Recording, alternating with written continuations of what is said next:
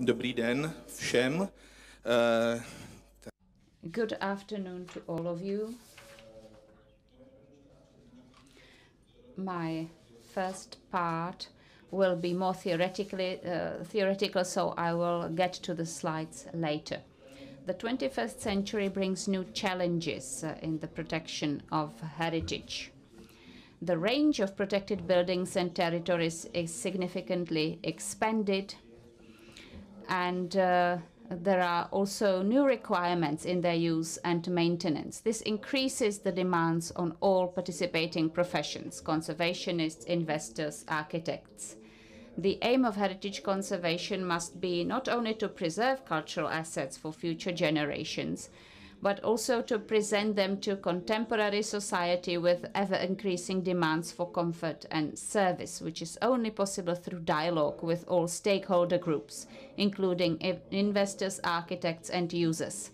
This places ever-increasing demands on conservation staff, who must undertake professional training in the fields of conservation, architecture, art history, but also technology and soft skills, such as communication. Significant interventions in heritage conservation are always marked by a clash between the conservative perception, often shown by heritage staff, and the often progressive approach of the designers and architects. The current approaches of the National Heritage Institute use the principle of advisory bodies, emphasizing a multidisciplinary team based on the expertise of the different members. In addition to conservationists and architecture and art history theoreticians, representation of design architects is important. This brings broader perspectives to decision-making of the collective bodies and can provide a counterpoint for the investor and the architect, as well as is key for good cooperation throughout the inception of the project and the construction period. Three vertices of an imaginary triangle must find common ground here. There is the owner, investor, the conservationists, and the architects. Without mutual dialogue and understanding, as well as qualified opposition, you cannot expect a quality result that would satisfy everyone involved.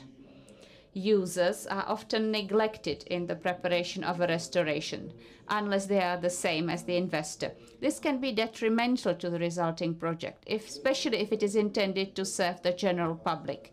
In public projects, it is therefore advisable to involve a selected group of users at some stage. Monuments target specific user groups: children, people with disabilities, the elderly, and others. In this situation, the triangle turns into a square. It could be said that the result of a dialogue between the investor, the conservationist, and the architect is a social contract taking into account the public interest in protecting heritage. This must be respected by the architect, inserting new structures and elements. Also, the needs of the investor in terms of the appropriate use of the building while preserving its heritage values must be taken into account. Heritage conservation has the task to clearly define these heritage values. How to define them? If the conservationist, the architect, and the investor want to achieve a successful result, avoiding surprises during implementation, good pre-design preparations are essential. There should be a structural and historical survey of the building, restoration surveys, diagnostics of the building structure, archaeological survey preferably carried out using non-invasive methods. There should also be a clearly defined proposal for the use of the reconstructed building and the needs based on this. These inputs will facilitate the dialogue between all stakeholders. Above all, the social contract between all those involved must reflect the principles of quality conservation. Yesterday, the founders of Central European Heritage Care were remembered here, Alois Rieger and Dvořák, who defined what we need to look at when looking after heritage. If you look at other publications, you will see that in 2009, John H. Stubbs, in his book Time Honored, defined the Riga Dvořák tradition, in which this tradition is reflected. A precise definition of values, preservation of those values when working with the heritage site, minimum loss of mass during interventions, exclusion of fantasies, careful with new interventions, etc. The approaches to listed buildings in the last 3 decades will be presented by my talk. Neither of them could have been successful and positively received by the professional and lay public without a good understanding of the buildings and the emphasis on the pre-project preparation. The Helfstein Castle ruins belongs to the largest medieval castle complexes in Moravia. It is located on a hill above the Bečva River. It's an important historical monument and also a distinctive landscape landmark. Unmistakable. Its current appearance dates back to the early 19th century. This is drawing from 1727, where you can still see the castle palace, top right, with roofing. The castle lost its roof shortly after that, and already since the 19th century, the beginning of the 19th century, the silhouette of the castle is known without the roof and the framework structure, so a torso only. Since the middle of the 19th century, work has been underway in the castle grounds to turn the neglected monument into a tourist attraction. However, the palace was never equipped with a new roof. In 1950, Science and Arts issued an opinion which said, "In view of the fact that the existing conservation work is totally inadequate for the future cultural use, it would be necessary to implement a general rehabilitation plan in stages, the basic idea of which is to roof all the preserved parts of the castle and to secure them structurally so that the essence of the monument does not suffer from the weather and the interior can be properly used for cultural purposes." On this slide, you can see aerial views of the castle from that period, from the 1950s. This position became the starting point for the work of architect Zdeněk Gardavský, who spent the majority of his professional life at Helfstein. He formulated his opinion, saying that the rapid decay of walls and masonry with mortar continuously washed away by acid rains today allows only 2 solutions: restoration or undisturbed decay. The previously applied concept of conservation is no longer feasible in masonry with completely washed out lime from a loose loamy sand mortar mixture on which stones lie loose and between which vegetation roots creep.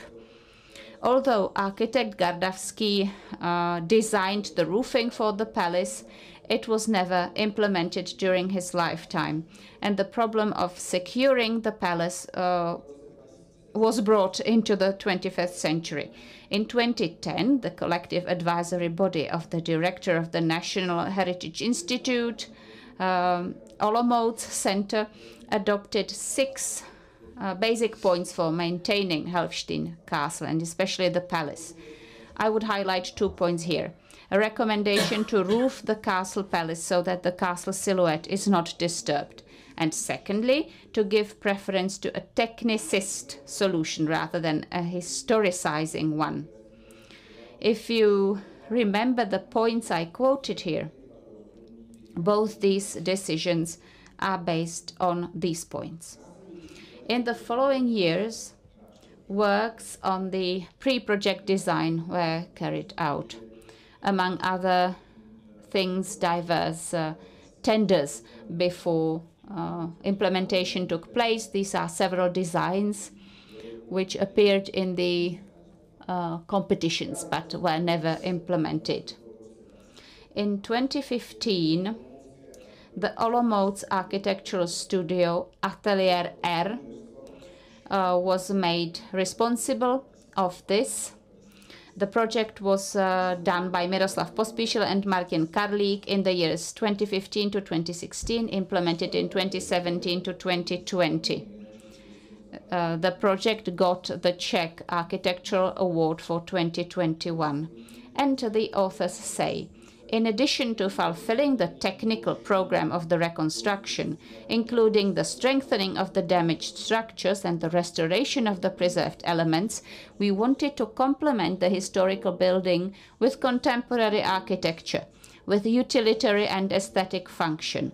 Our aim was to bring visitors closer to the historical development of the original Renaissance palace.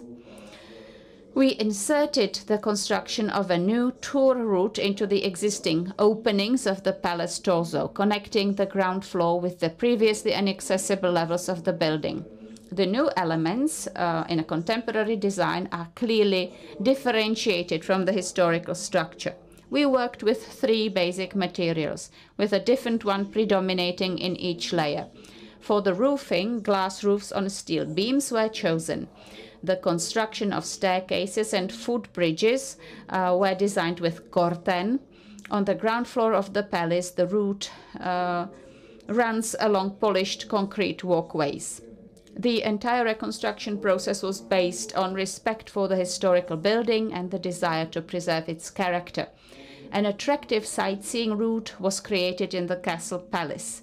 It allows visitors to learn about the history of the palace, its construction, and also provides new viewpoints at the levels of the original ceilings, walls and roof, and also the landscape around the castle. This is a symbiosis of history and the present. A modern architectural ensemble. You can see it on these slides. The colors show the new elements that were introduced in the palace building. If you look at the layouts, you might think that too much was inserted. Perhaps you should look at the cross sections, where you can tell that there are not so many contemporary elements in the end. And the essence of this monument, the palace itself, was preserved. So the visitors can perceive it in a different perspective than in the past. The implementation respects the Stubbs principle of differentiating new elements. This solution allows the visitor, even one that doesn't have knowledge of architectural history, to clearly discern the historic masonry and the modern elements. The characteristic silhouette of the castle rooms has also been preserved. The castle's administration gets daily feedback from visitors, which are predominantly positive. I will be showing a couple of examples from this country and also from abroad. Similarly, as in the case of Helfstein Castle, torsos were provided with roofs. I will not comment on that. I will leave that to your own consideration.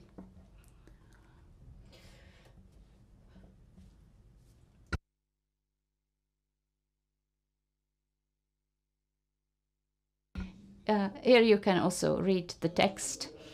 These are examples from Western Europe, from Italy, Austria, the Netherlands. There was also one Czech example, a church in Neratov. Another heritage site I would like to talk about is the Liberec Spa, named after Franz Josef I, designed by the Viennese architect Peter Paul Brang in 1899 to 1902. The building combines elements of the fading eclecticism of the 19th century with Art Nouveau. The spa in Liberec served primarily a public hygiene function because at that time households did not have bathrooms. So apart of the spa was baths, first to third class, Roman, Irish, steam baths, shower washrooms, carbonic baths, restrooms, and the other facilities. There was even a swimming pool, 20 by 10 meters. Until the opening of a new swimming pool in 1984 in Liberec, just a couple of hundred meters away, the spa was the only indoor pool in the city of Liberec. This was reflected in the number of visitors. In the first 25 years of operation alone, it reached more than 2.5 million. Since 1984, however, the spa gradually fell into disrepair. The pool was used for schools, for school kids, but since it got deteriorated, the spa was then closed completely. After 1990, the spa changed its owner several times, and only in 2005 it was purchased by the city of Liberec for 9 million Czech crowns, and rescue works started. In 2009, an agreement was concluded between the city, the Liberec region, and the Liberec Regional Gallery on the future use of the spa for gallery purposes. The project for revitalization was prepared by the Liberec studio SIAL under the direction of Chief Architect Jiří Buček and Chief Engineer Karel Novotný in 2009-2010. Construction work started in September 2011, completed in June 2013. Prior to starting design work, pre-preparation and minor restoration works were carried out, especially concerning the main facade. A historical survey and inventory of the art and crafts elements was made, and diagnostics of the structures was carried out due to their long-term disuse. Detailed discussions were held on partial changes to the layout. This included demolition of the pool, removal of the former bathrooms, which were already devoid of equipment, and adding a modern depository in the so-called Garden City, emerging at the turn of the 19th and 20th centuries. After repeated interventions by the National Heritage Institute, the proposed demolition of the chimney of the former boiler house, which is an interesting technical landmark, was abandoned. The demolition of the pool and the implementation of a lighted floor created a second monumental exhibition hall in the basement. However, in the floor outline, a reminder of the pool bath was retained. The monumental exhibition halls thus complement the more intimate exhibition spaces, the library, educational spaces, and visitor facilities, including a cafe. As a result of this, Liberec has a gallery fitting the trends of the 21st century, including access for people with disabilities, retaining, however, the distinctive elements of the original spa building concept. The approach of the SIAL studio was awarded the Grand Prix of the Architects Association for 2013. I quote, "The very essence of the layout is based on the blending and contrast of the old and the new. Everything that is historically essential forms the framework that absorbs the new. The contrast between the historical substance and the contemporary furnishings is part of working with the monument. The conversion of the neo-Renaissance baths includes spaces for permanent and changing exhibitions of the regional gallery in Liberec. This pool space is vacated. The original pool bath at ground floor level is covered by a sand-blasted glass floor on steel structure. This allows secondary lighting at courtyard level. The exhibition space in the refurbished Municipal Baths building is complemented by a new depository building on Masaryk Street." If you look at both projects closely, you will see several common features. First and foremost, the quality of the preparation works involving the National Heritage Institute, specialized firms, and a group of architects supported by other professionals, such as structural engineers. The modern elements were the result of a dialogue between conservationists, architects, and the investor. These are not a distraction to the perception of the historical essence of the two buildings. They are rather a suitable complement, aesthetically and functionally. I would like to thank you all for your attention, and also I would like to thank my colleagues from providing me the documentation concerning the Hellstein Castle, without which I couldn't prepare my talk. Thank you.